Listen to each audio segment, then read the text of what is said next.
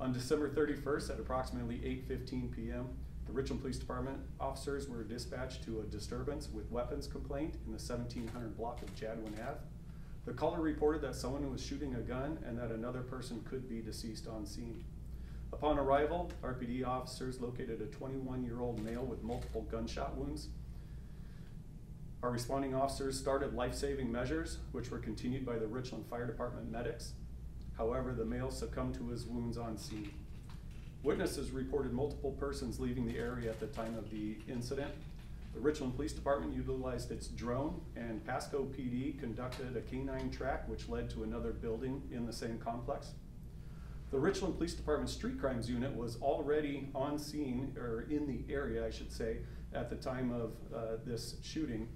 It was investigating 2 robberies that had recently taken place within the last 2 weeks.